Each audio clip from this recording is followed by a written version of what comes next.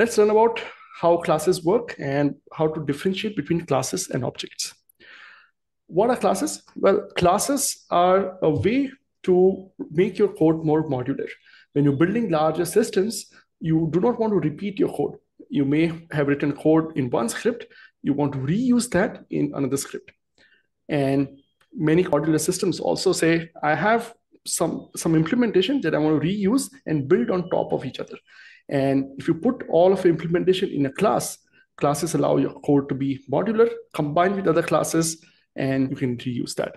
And a classic example of this is, let's say in a GIS setting, you want to be able to define what is a point, for example. A point is a set of X, Y, and Z coordinates. It has got certain properties, how to render a point, etc. And you can define all of those into a place. Now you want to define a line.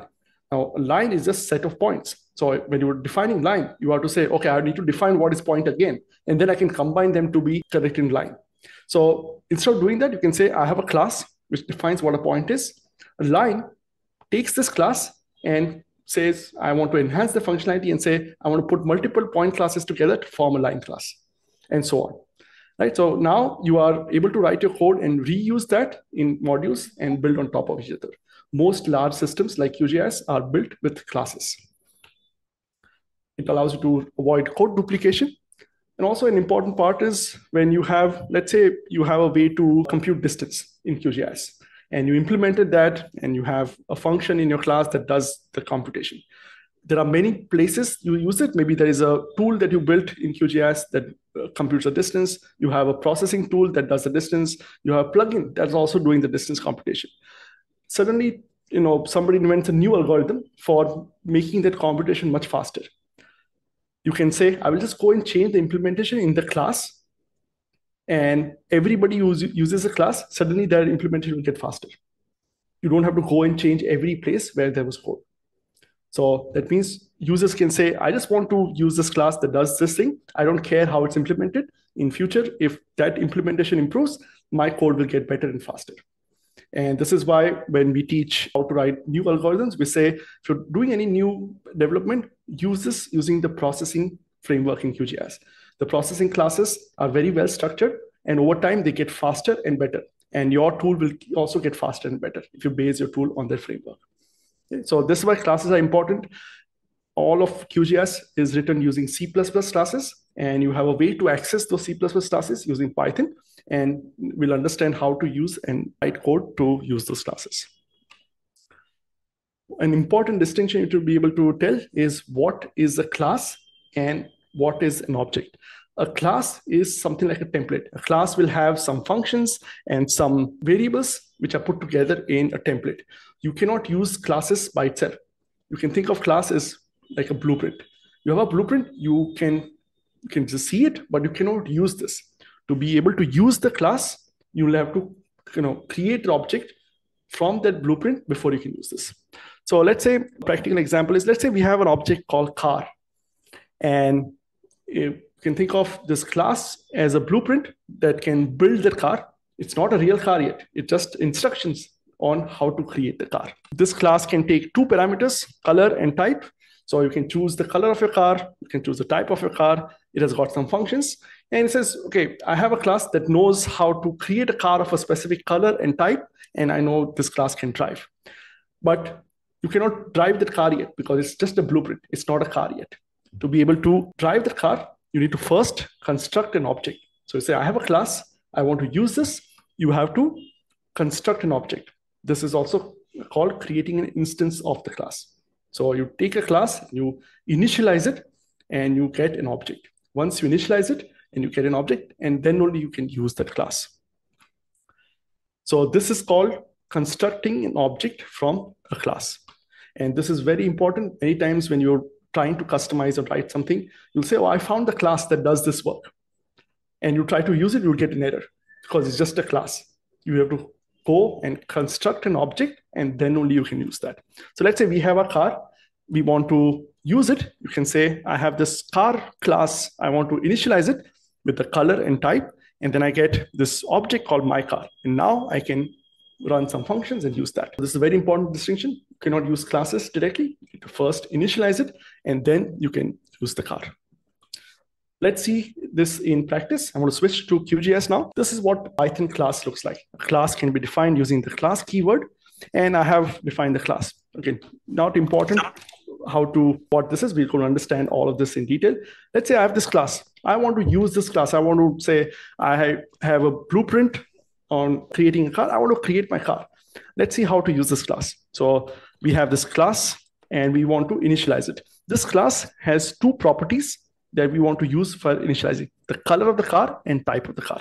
So let's say I want to create a car with blue color and type sedan.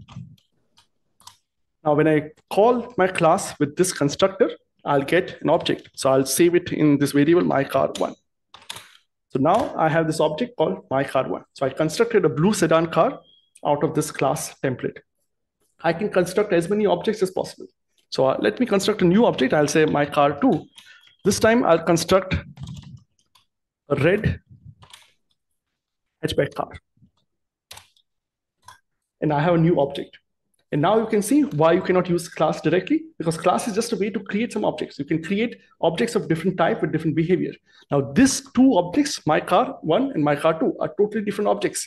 They are constructed from the same classes, but now I can use this. And now if I want to drive the car, I can say myCar1.start. And this will call this function start within the class, and it'll print myCar_started. And I can also call this function myCar2.start. And you can see I've started both the cars. Many times you'll say, oh, I have this function that does exactly what I want. I want to use this function inside the class. So first you have to construct an object of the class, and then only you can run that function. Each class has its own properties. So for example, I want to say, what is the color of my car1? So I say myCar1.color and myCar2.color. So these are two different objects, and they have different variables inside of them. And those two hold different properties. So if I print this and I print this, you'll see this one is blue and this one is red. They're objects constructed from a class, but since they are initialized with different variables, they have different properties. Many times it's also useful to just print the object. If I just say, I want to print car, and I want to print my car1. It may seem simple now, but when you're working with PyQGIS, sometimes you say, is this a class or is this an object? I don't know what is it. So you can just print it. And if I print it, this says, this one is a class, this one is an object. So if I just say, what is car? I have this car class. They said, this is just a class. I cannot use this car variable directly without initializing it. I've initialized this car and saved it into my car1 variable. What is my car1? Well, this is an object, so I can use this. So at any point you say, I've got something, I don't know what is it, print it. You'll see whether this is a class or an object that has been constructed from a class. So you can think of a class as a container for use some functions and some variables. You put everything together and say, now I can reuse this whenever I want. Anybody can take this and use that functionality in there. Just remember this mantra. You will thank me later. You cannot use classes. You can use objects, right? And I'll be repeating it at least 100 times, and then you may find it excessive, but just remembering that will solve a lot of problems. And still, I promise you, you'll come back to me at some point and say, my code is giving error. And I'll say, you're trying to use a class. It's not an object. Right? So this is kind of one of the things that once you understand it, it'll become much easier to write code. We learned about constructor and objects and methods and self. What is going on? Let's understand those. So let's say we have a class like this. So once we have a class like this, we have to create an object. That means you need to initialize it.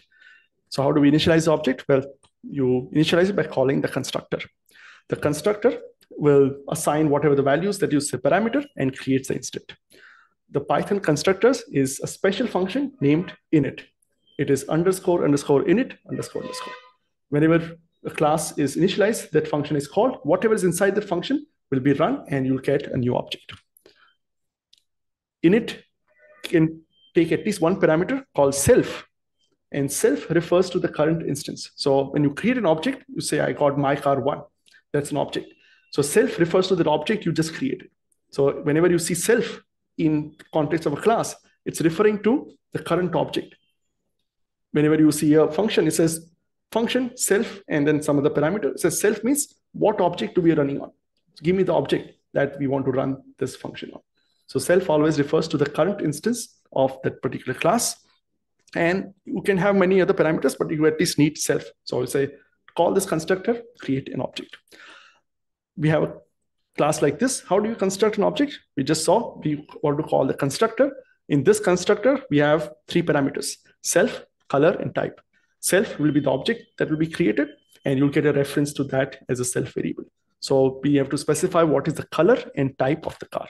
So we say, create an object, car, blue automatic. So blue will be the color, automatic will be the type, and you get my car 1. So here in the first line, when we have this line, this object, the self refers to my car 1. In this object, self refers to my car 2. So whenever you see self, you can say my car 2 dot start. Say, okay, I want to start, but which car should I start? It's a self. That is the car that you call the object. That means all the functions will always have the first argument as a self, which is what object are we running this function on? That's what self refers to. Whenever in the documentation you see any function that has the first parameter as a self, that means this function cannot be run on a class. You have to first construct an object and call that function on the object. And this is your sign. Whenever you're reading the documentation and say, I have this thing, oh, I can really delete this layer. I have this function, but the first argument is self. That means I need to construct an object of that class, and then only I can run this. So you have a class like this. You want to use start here. So you may say, how do I run the start function? Well, the first argument is self. That means you need an object. So first you construct an object. Once you have an object, you can call that function on that object. So my car.start will say, okay, I want to run the start function. Start function needs the self, what is the object, and my car is an object. So my car.start will run this function on the my car object. The class can also have some variable, as we saw that there are variables inside of a class, and those are called attributes. So functions inside of a class, they're called method. Variables inside of a class, they're called attributes. There are 2 types of attributes, something called a class attributes and something called instance attribute. Instance attributes are something that are associated with a single object. So for example, you have this class, all of these variables, self.color, self.type, self.start, self.stop. These are variables, but they are associated with a particular object. So the color will be different for each object, the type will be different for each object, etc. So these variables will be different values for different objects. These are called instance variables or instance attributes. And then you can take the object and say dot variable name, you'll get the value for that particular variable's value. There are something called class attributes. So if you see, our class also has some variables which are defined outside of the constructor. And that means these variables will be the same for all objects.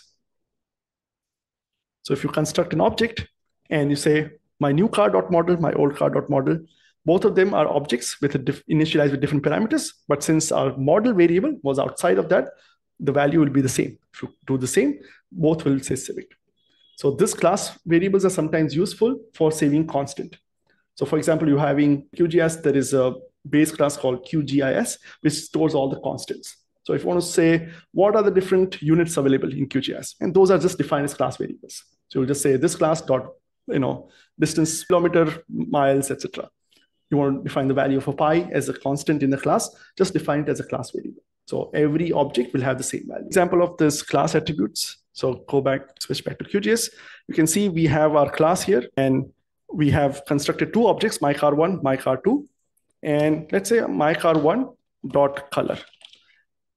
Here the color is an instance attribute. That means this will be different for different objects.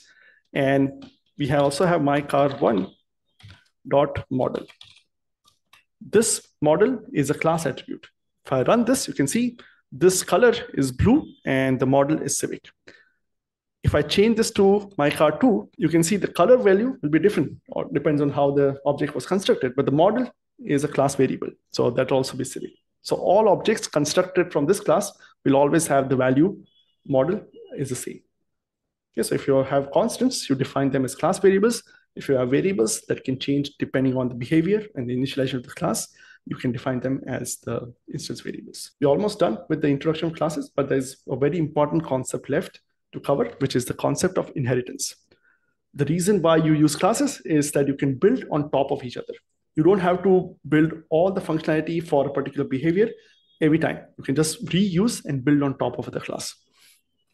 So you take a class, you say, I want to now build a specialized version of this class. I can inherit that and implement something on top of that. So this is called inheritance. This is kind of the core concepts on object-oriented programming. When you write classes, you don't have to start from scratch. You can say, I will take a class which has got some functions and variables. I will take that, I will modify something, I will add something, and then I have a more specialized version of that. An example, I have my base car class. Let's say I want to create a sedan class. A sedan is type of car.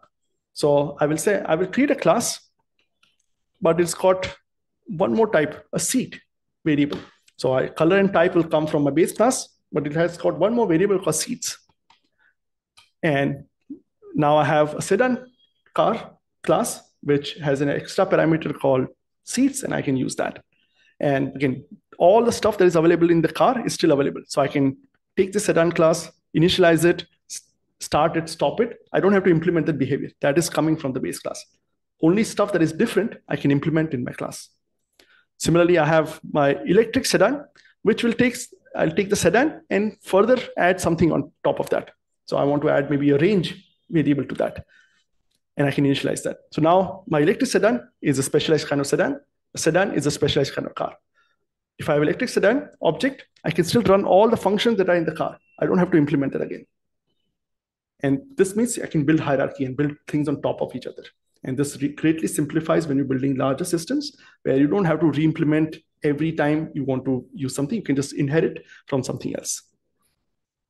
So an example of how to use such classes, if you have 3 classes like this, you can say, I have my car, which is a blue sedan type automatic with 5 seats. And I can still say my car.color. You can see my sedan doesn't have any color object, color variable. But since we inherited from car, obviously when we create this object knows what is the color. So you can super initialize my car class, because when you're creating a sedan, you say, before I can create a sedan, I have to create a car first. So this is what you're creating the car, and then you're adding this variable. So super is initializing the parent class. Now you know what is super. So again, this will help you understand what's going on. Most of the time, you are not writing code like this. You are just using the code somebody has written, and you say, I want to initialize the electric sedan. How do I do this? And then you say, okay, I need to initialize this. How do I find all the parameters? And that's why we need to go a few levels down to see what are the different classes it inherits from. How does inheritance work in PyQGIS? In PyQGIS, all the classes inherit from a base class called QObject. So every class that you'll use will be inheriting QObject. There's a class called QGIS which is a base class for all different map layer types. So you take QObject, you implement QGIS map layer, which is already implemented. You can use this to control how a layer behaves in QGIS. There's another class called QGIS raster layer, which is derived from QGIS map layer. So we'll say, I want to create a raster layer object.